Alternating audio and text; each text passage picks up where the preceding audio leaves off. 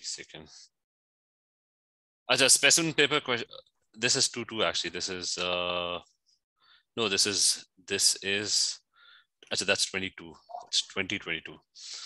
Question paper 4. Define the term transition metal. So we're going to start with this. So again, it's all about what is a transition metal? It's a D block element. And what does that D block element do? It forms stable ions. So it forms stable ions with incomplete d subshells.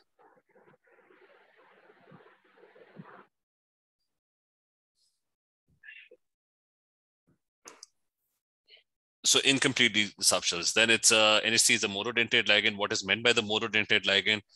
That it's got exactly only one lone pair. So only one lone pair is involved.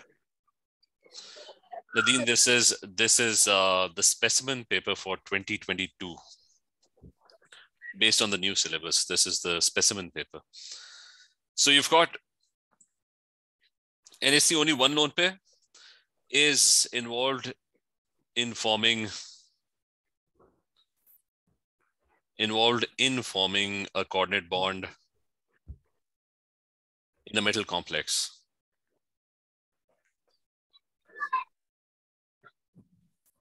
In a metal complex. So that's, I mean, water, NH3, etc. They're all monodentate ligands. Silver ions react with ammonia to form a linear complex, suggests the formula. So this is Tollens reagent. It's silver ions. If you put it in ammonia, so the silver ions gets surrounded by two NH3s. And the overall thing has a charge of +1 because NH3s. So basically, this is what happens. The linear complex that is formed. I said the linear complex that is formed. A linear complex that is formed is it's got silver ions and there's an ammonia with its lone pairs getting attracted to it from one side, and there's another ammonia with its lone pairs getting attracted or forming a dative bond from the other side. So there are two isomeric complexes, ions with the formula this thing. One is green and the other one is violet, suggests the type of isomerism shown by these two complexes. So over here, there are a total of six ligands attached to it. So chromium, it's going to be an octahedral complex. It's going to look like this. It's going to be chromium. These are all the dative bonds would be on all these 6 axes, X, Y, and Z axes. So chromium would look like this. So there's 4 NH3s. Now the 4 NH3s could be situated in one plane.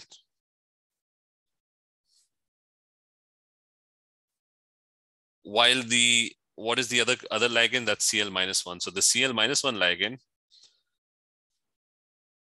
that they could be 180 degrees apart. So that's your trans complex. So that's one of the complexes. That's your trans version. And then there's going to be another version, which is, so remember, whenever you have six ligands, it's going to be an octahedral complex. The other version would be, again, octahedral. These are the,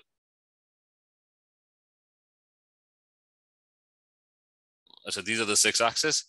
So the other version would be that the Cl lines would be making an angle of 90 degrees to each other. So instead of being opposite to each other, the Cl lines are right next to each other. So the NH3s are, so all these NH3s and their lone pairs are situated over here. That's your cis. This one is your trans. This other one is your cis. So explain why these complex ions are colored and why they have different colors. So you have to explain the whole colored thing. What happens is that when these lone pairs they approach, I'll open the notes for this as well. 1 second. And this is for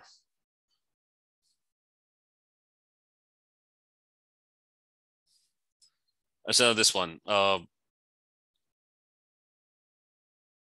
transition metals.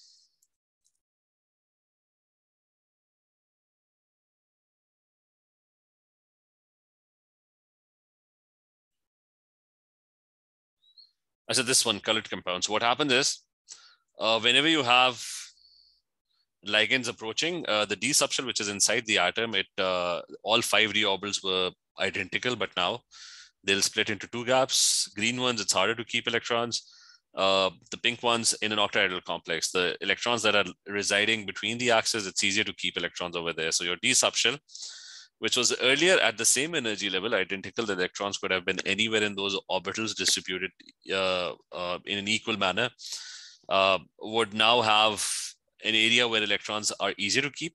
That's your electrons between the axes, 3dxy, 3dxz, 3dyz. And then there are electrons on the axis. It's harder to keep electrons in these green orbitals over here. So the electrons there would be an energy gap.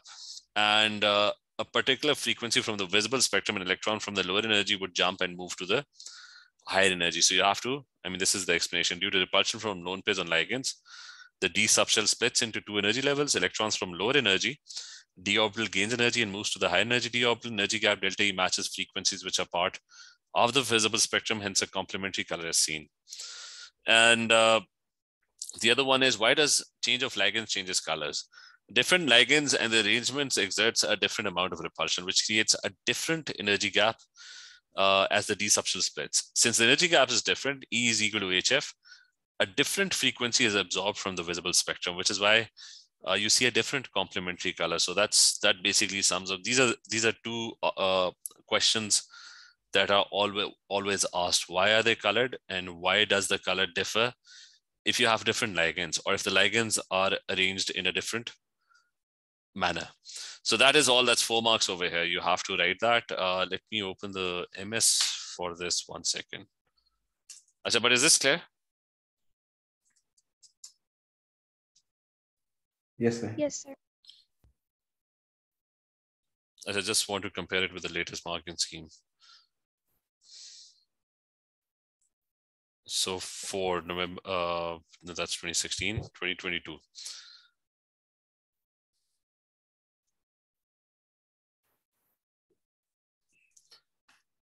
And this was question number 6.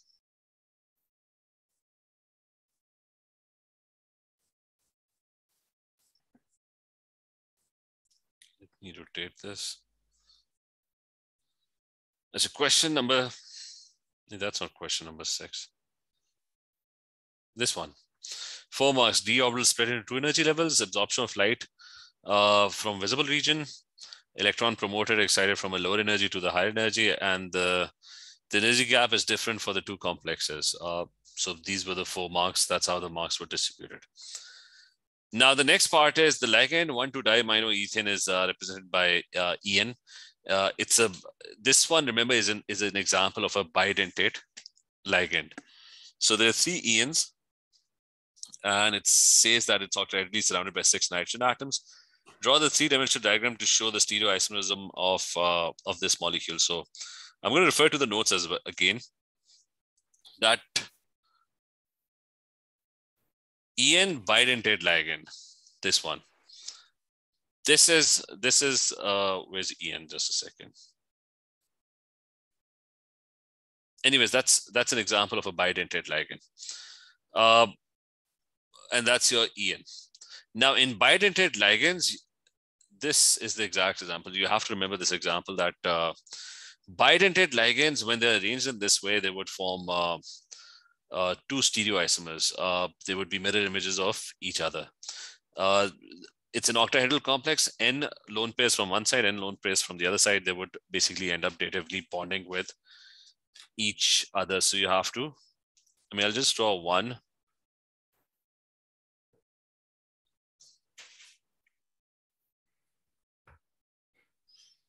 So it's NH2 on one side, and there is NH2 on the other side. And the 2 are connected together by CH2. It's diamine, ethane diamine. So there's there is two CH2s. So you're going to draw connect another diamine on this side. So it's going to be NH2, another NH2, and they would be connected together. They're basically one molecule, so they're connected together in this way. And then there's going to be one over here.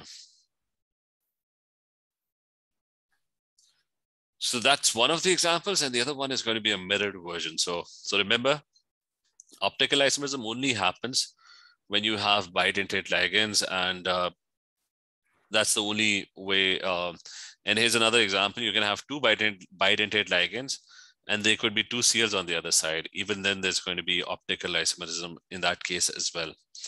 But make sure the Cls are not on opposite ends. They should be next to each other. So moving on, ethane 1,2-diamine is a useful reagent in organic chemistry. Explain how the amino acid in 1,2-diamine allows the molecule to act as a Bronsted-Lowry base. So how can it act as a base? Because why can it act as a base? Anyone can issue? What's the issue with this? Why can it act as a base?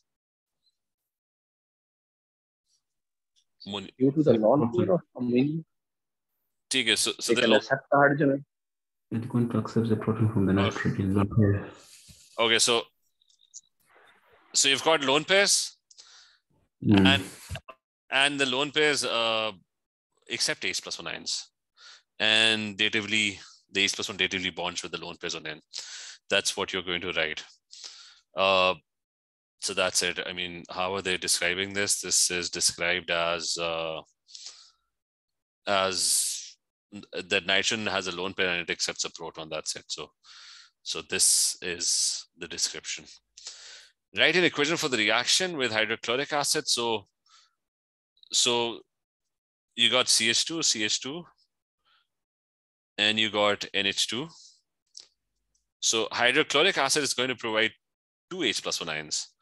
So one N over here and one N over here. Both of them have lone pairs, so they're going to accept H+1 ions. So the product that's going to be formed is going to be NH3+1 on one side, CH2. And the other one would also be NH3+1. And you could put the Cl-1. Cl-1 is a spectator, so it's not doing anything. It was Cl-1, it's still Cl-1. So you'll just write Cl-1 next to it. That's your salt that's produced. Under conditions, amine reacts with ethane dioic acid to form a polymer. Draw the structure of the polymer Z. So how is an amide linkage formed? That an amine, and you're supposed to draw one repeat unit, ends up forming a dicarboxylic acid. So there's a dicarboxylic acid, which is C double bond O, and it's OH. The other side is C double bond O and OH. So the OH and H are lost. So they get removed from the middle and they would link up. And that's basically your amide link. But the linkages will continue. So the OH at this end would also be removed. The H from this end would also be removed. I mean, the molecule will continue from this side. So you'll put N, and that's your polyamide. Name the type of reaction. That is condensation, or elimination would also work.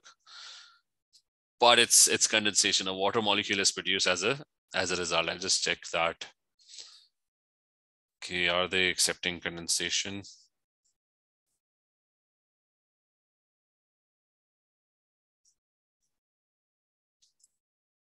Where's the question? I mean, that's what we drew. And how many repeat units did he? I say they're just talking about condensation, not elimination. Draw the showing. So they wanted to show 2 repeat units. We just drew one of them. So I mean, you just extend it. Just repeat it again. and that would be 2 repeat units. This is just 1 repeat unit. So make sure you draw another one, which will just be a continuation of the same thing. Sketch the shape of a 3D XY orbital. So the 3D XY orbital is that the electron density would be lying between the X and Y axis. So where's the X and Y axis? So the electron density would be between the X and Y axis. Some transition elements in the compounds behave as catalyst. Explain why transition elements behave as catalyst. Now, the reason why the very good catalyst is because they can gain and lose electrons both. Now over here, you have examples of homogeneous and heterogeneous. They can do adsorption, they can do deadsorption.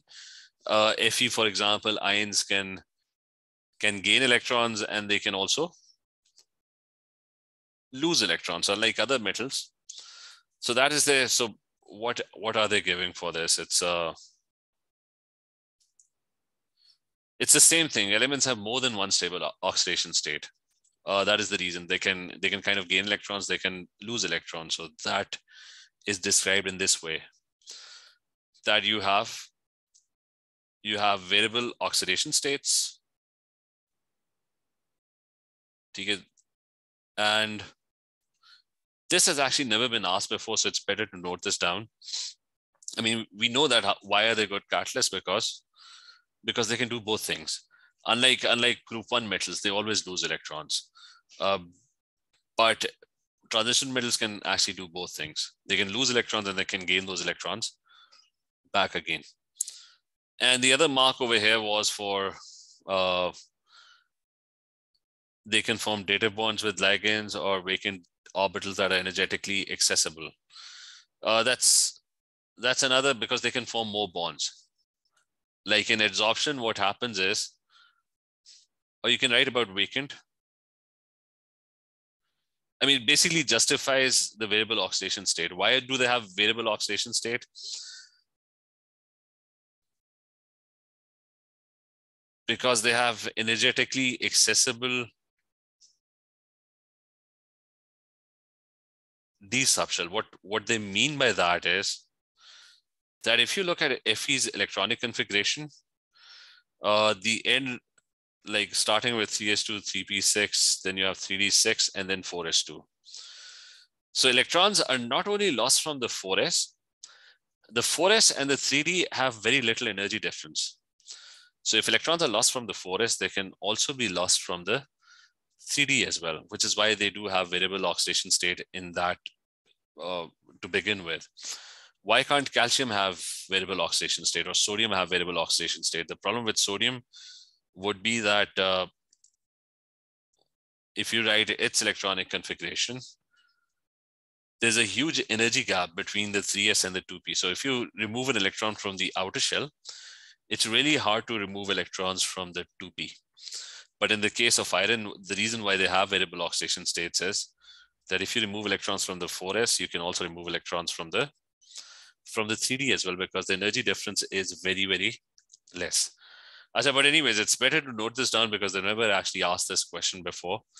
So why are they good catalysts? I told you, because they can lose and gain electrons. Both things can happen. The way they described it is because they have variable oxidation states. And why do they have variable oxidation state? They went on to describe that the reason they have variable oxidation states is that the d subshell is energetically accessible. It's not very hard to remove electrons from the d as well. So is this clear?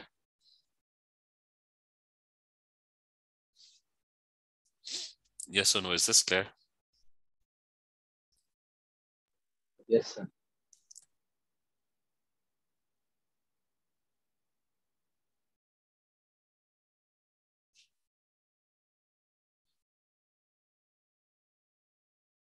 Okay, so the next thing is, what's the next one? These are examples. Fe in the Haber process, that's heterogeneous. Fe ions in that's homogeneous. NO2 that's homogeneous as well. Homogeneous is, are they in the same phase? heterogeneous is they're in different phases. So, and this example has to be specifically, I mean, you need to remember this example specifically for Fe. I mean, all of them actually.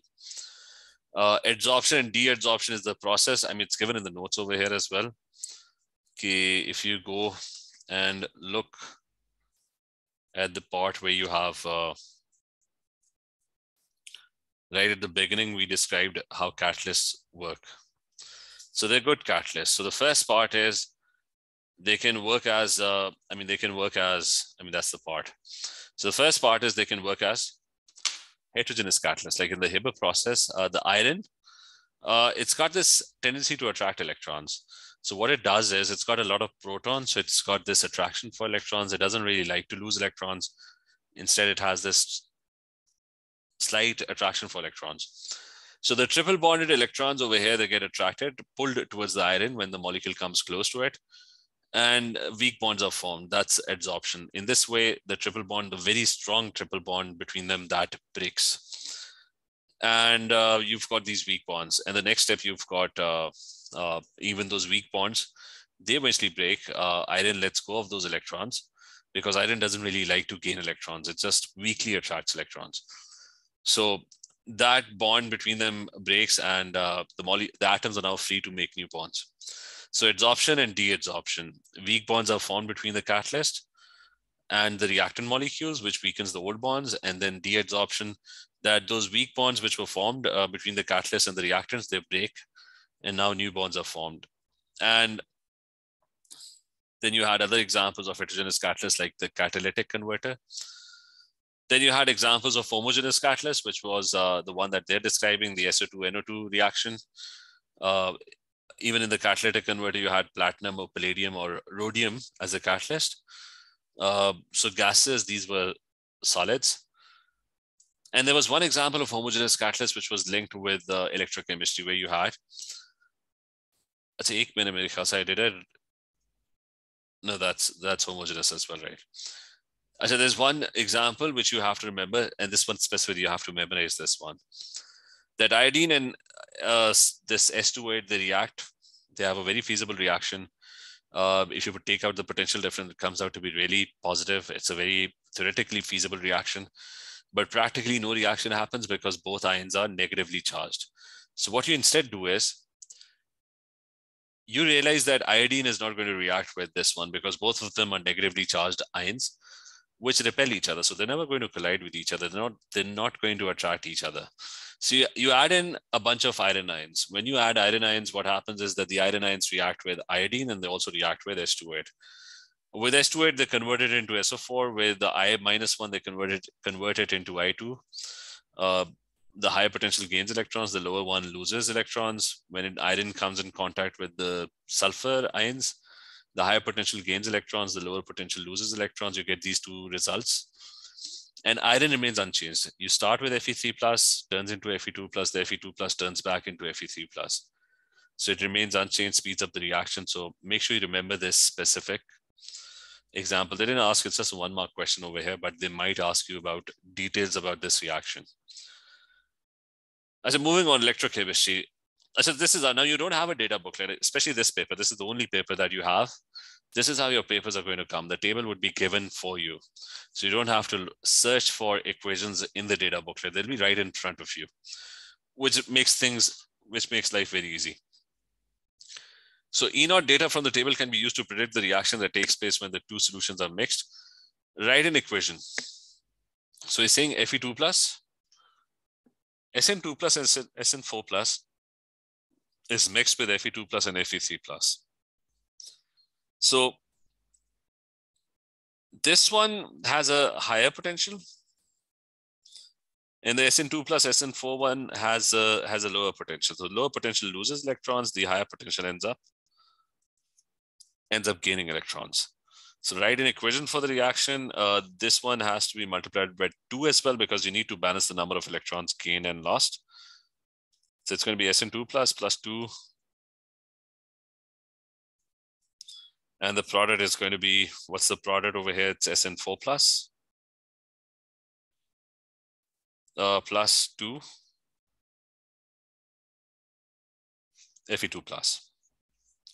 Calculate the E0 cell of the reaction. It's going to be reduction potential or higher potential minus the lower potential. So it's 0.77 minus 0.15, which gives you I think it gives you 0.62.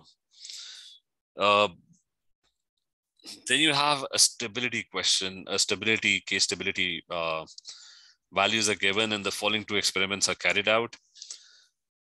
And a few drops of, now this one looks difficult, a few drops of KSCN, which obviously contains the SCN minus 1 ligand. It's given over here, SCN minus 1. Actually, they wrote it over here as well. So is added to Fe3 plus, followed by a few drops of KF. So you add SCN minus 1, followed by F minus 1. And in experiment 2, a few drops of KF are added to Fe3 plus, followed by, so in this one, F minus 1 is added first, and then SCN minus 1 is added. So predict and explain the sequence of color changes you would observe in this reaction. So first thing is, which one of the two complexes is more stable? I mean, which one is more likely to be produced? Like if you add F minus 1 and SCN minus 1, which ligand exchange is more likely to happen? Kya hoga based on the case stability value? You add F minus 1, you add S, let's say you add both of them together. So which of the two complexes is going to form? Will F substitute the water molecules or will SCN minus 1 substitute? So the above one, this one. Case stability higher means there's going to be more products. Because this is Kc. Kc is product. So this is more stable. This is more likely to be, I mean, this is more stable. The first one, F minus 1. Remember, a higher case stability value means the chances of that ligand getting formed is much higher. So in the first experiment, you added SCN minus 1. Now, if you added SCN minus 1, this is going to be formed. I mean, this one, it's so you add SCN minus 1. So obviously the first one cannot be formed because you don't have F minus 1. In the first few drops of KCN are added. So you're going to get this. So you're going to get Fe with the 5 water molecules, and one of the water molecules will get substituted by SCN minus 1.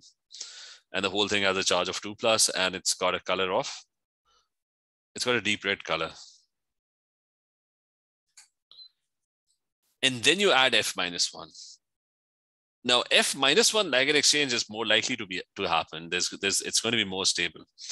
So what will then happen is that this SCN minus 1 will quickly get knocked out because the ligand with F is, the complex with F ligand is way more stable. It's a lot more stable. So as soon as you add F minus 1 to it, the SCN gets knocked out and it gets replaced by F. And the whole thing has a charge of 2 plus, and that's colorless. So that is what is going to happen. But in the next one, if you add F minus 1 first, what you'll get is this one. 5 water molecules, F is formed, 2 plus, and you get a colorless solution. I mean, they told us it's colorless. And after that, in the second experiment, you then add SCN minus 1. Nothing would happen. There's not going to be any reaction. Because remember, based on the two complexes, the first one is more stable. So the SCN getting knocked out, getting replaced by F is more feasible. It's going to happen because there's a lot bigger case stability value.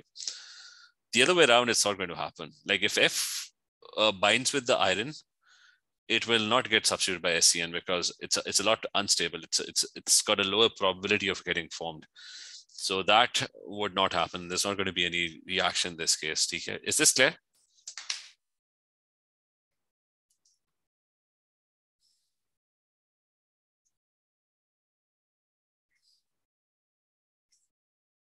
It's 2-mark question. How did they describe this one? That deep red, then colorless. And violet, which stays color, does not change. So that's exactly what we stated. And the explanation for that was 1 mark for 3 marks for observations. And you had to talk about the K-stability value that this one was way more stable compared to the other one. So just remember what does K-stability, I mean, it was done right at the end over here in the notes.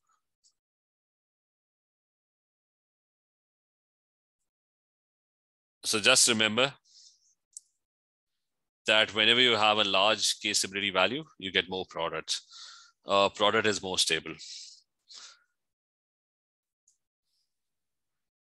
Name the type of reaction during happening, that's ligand exchange. One ligand taking over, replacing the other one. Okay, you've got to calculate the pH of this one and use your work and show your working. So this is acting as an acid. It's basically HA. It's dissociating into an ion and H+1 is being released, right? So it's acting as an acid and it's producing an H+1 ion. So what's the expression for K? It's H+1 squared divided by the acid concentration. So we have the K value, which is 6.9 times 10 to the power minus 4. H+1 ka nahi pata, you don't know what that is. That's unknown. You've got HA. HA is basically this thing. It's Fe3 plus. So you have the concentration of Fe3 plus, that's 0.25. So can somebody calculate what H+1 is? And if you want to find pH, it's going to be, once you find H+1, take the negative log of H+1. So try solving this. What do you get for this?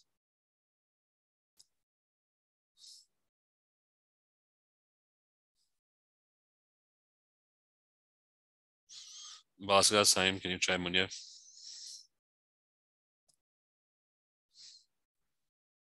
So we're getting 3 point. So we're getting 3.76. I'll just check whether that's the correct one. No. That's, did you take under root? You have to underroot this. I mean, this one, it's H+1 has to be underrooted. So it's not 3.76.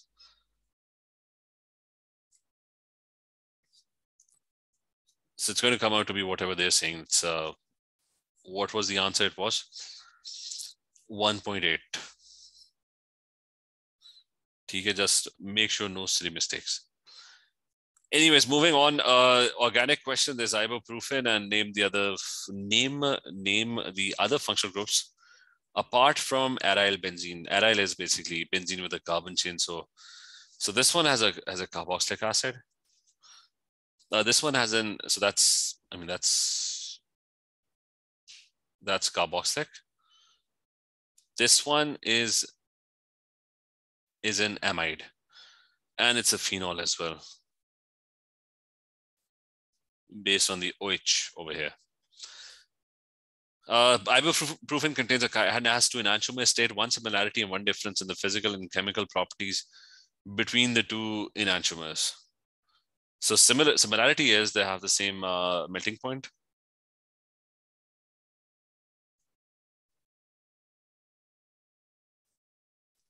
Now the difference between chiral carbon atoms like enantiomers is that they rotate plane polarized monochromatic light in different directions. So let's see if that, I mean, that's it.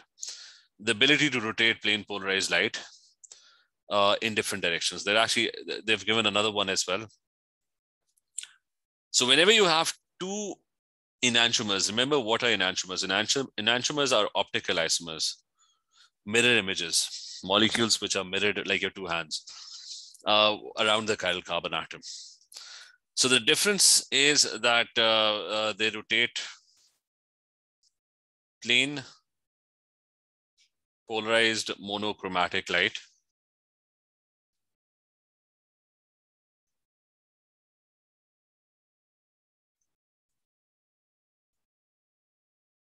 in different directions.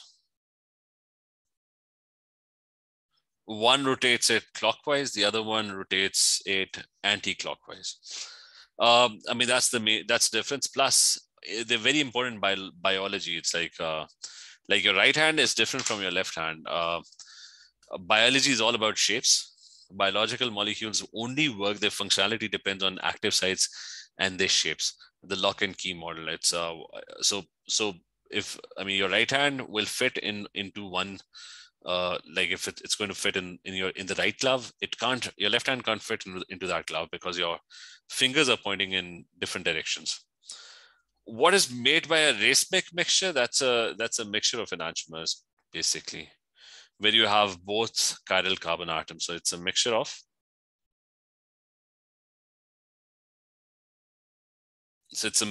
enantiomers. That's what a racemic mixture is. And we have to equal amounts of each enantiomer. So equal amounts, that has to be written. Mixture of enantiomers. I'll just add, I can't add actually, 1 second.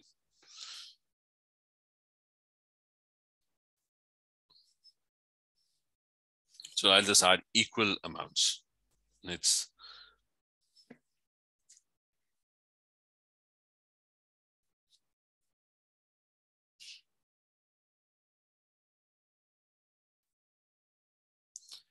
as a polarized part, it doesn't, we'll say equal. Okay. No, the polarized part is nothing. It's like, I mean, you don't have to go into a detail about this. All you have to do is you have to remember this, but I'll just explain. TK, no one is going to ask you. When you have one particular optical isomer, one particular version of an optical isomer, let's say this is Cl, you've got CH3, and maybe you have C2H5 on this side. So this is a chiral molecule. Think of this as a solution. When you have light that's falling into it and it passes through it, the light gets rotated. Its plane of polarization gets rotated. What plane of polarization means? Plane of polarization of a wave. See, particles are always vibrating, right? So what you have always learned is that whenever you've seen a wave is, you've thought about particles vibrating up and down, right? They could also be vibrating sideways, like left to right. Do you get my point? So when you have light that's coming in, the particles can be vibrating in any direction. I mean, this is one example. This is a good one. 1 second. Yep, this one. So what happens is the particles are not just moving up and down, they're also moving sideways. They're also moving at an angle of 30 degrees. Like so they could be vibrating in all directions. So that's an unpolarized or non-polarized wave. When you pass it through filters like polarized glasses, you have polarized sunglasses. What happens is that only one particular direction of polarization passes through it, not the other ones. TK. So that's a plain polarized light, monochromatic light.